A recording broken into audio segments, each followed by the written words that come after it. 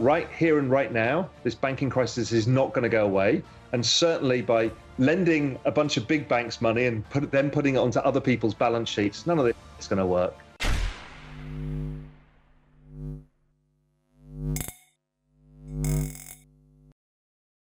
Hey guys, welcome back to the channel. Today we have the CEO of Real Vision, Raoul discussing the current banking crisis and predicts that the next leg lower in the banks will set off alarms and lead to the need for emergency rate cuts by the Federal Reserve. Similar to past banking crises, Powell emphasizes the fragility of the banking system and the need for caution and preparation in the face of a total system collapse.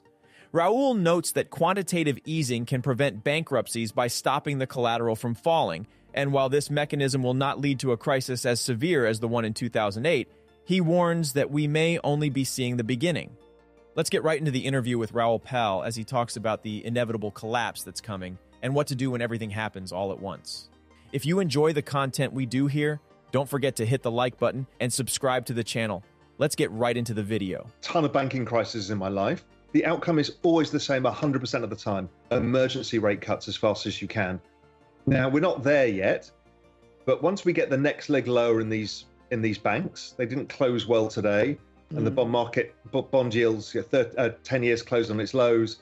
Once we see the next leg of that, which is why I've got the Buy Bonds, Wear Diamonds t-shirt, because the only thing you do in a situation like this is buy bonds.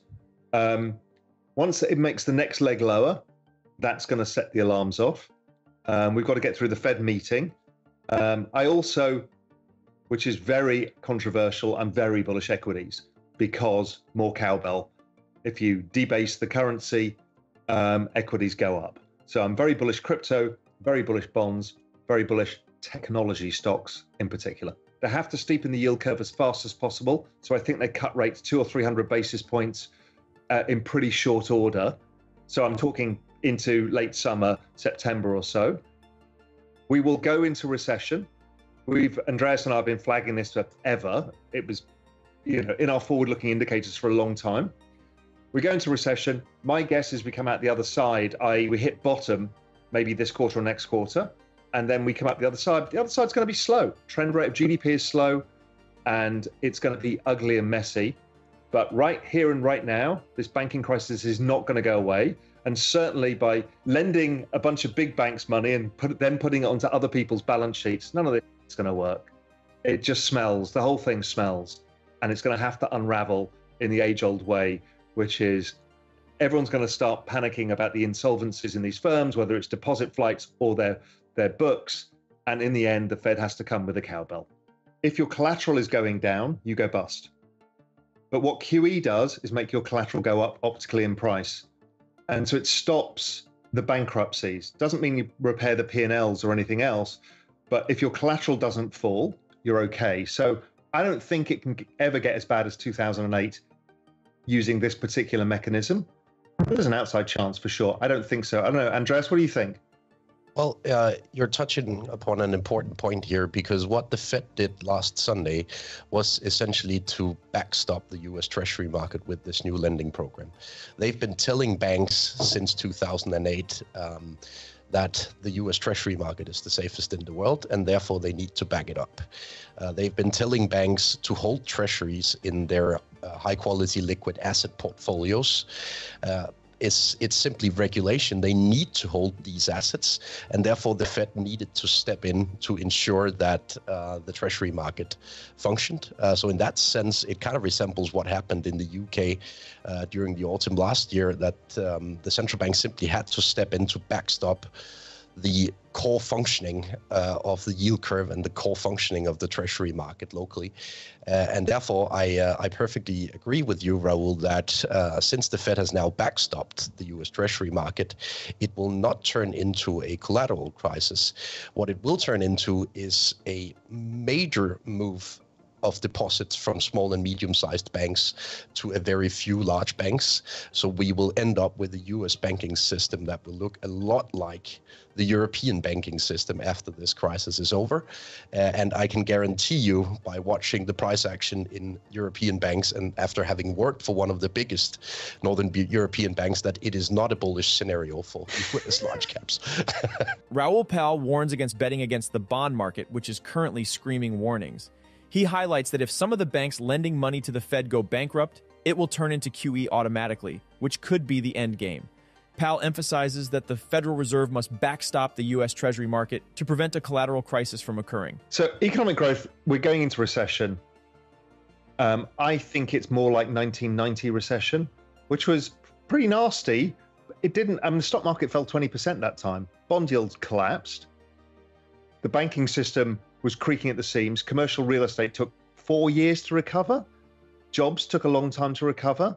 I think that's what we're doing. But I think it's, again, a lot of people are looking at 2008 or 2000 saying it's going to be something like this. I don't think it is. I think it's a traditional recession with credit contraction that creates an overhang in some parts of the economy. So I think we go down fast, take a long time to recover, because commercial real estate is stuck on all of these small banks' books. And I was sitting down with the commercial real estate portfolio manager for one of the biggest pension funds in the United States 3 days ago. And he's like, some of this stuff is never going to get used and never going to be sold. They're going to literally have to bulldozer it down. He said it's already seeing it in many cities in the US, is that people just aren't going back to work. Look at Real Vision. Maggie, when's the last time you went to the office in New York? We're stuck in a lease. We reduced it from 65 people to a 35-person lease, and still 2 or 3 people go to the office. Even here in Cayman, it's only a 5-minute journey for us. There's 2 people in the office. No, it's finished. They're stuck. And those losses are going to have to get eaten by the pension system because they own it. I mean, I've been calling for the oil to get to $60, and I think I might be optimistic. Let's see. Now, we all understand the supply shortages, but demand wins every time. Everyone forgets this. The great conversation with, as ever, Dwight Anderson, who's like the world's best commodity hedge fund manager. And he's like, yeah, I'm bullish on oil on a structural supply story, but you got to factor in demand. And in a recession, nobody uses oil.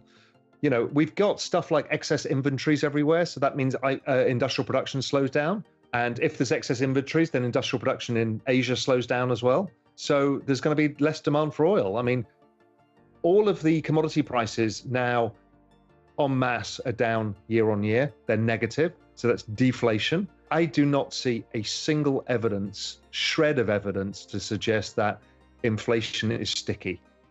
I think it's a false narrative, and it's going to get taken out and shot over this next few months. Raoul predicts that the current economic situation will lead to a recession similar to the 90s rather than the financial crisis of 2008 or 2000.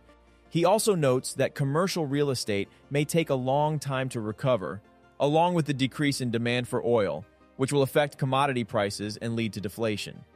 Powell believes that inflation is not a concern and thinks it's a false narrative that will be disproven over the next few months.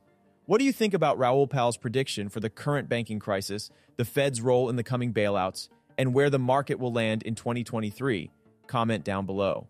Thanks so much for watching. Don't forget to like and subscribe. This is Library of Wealth.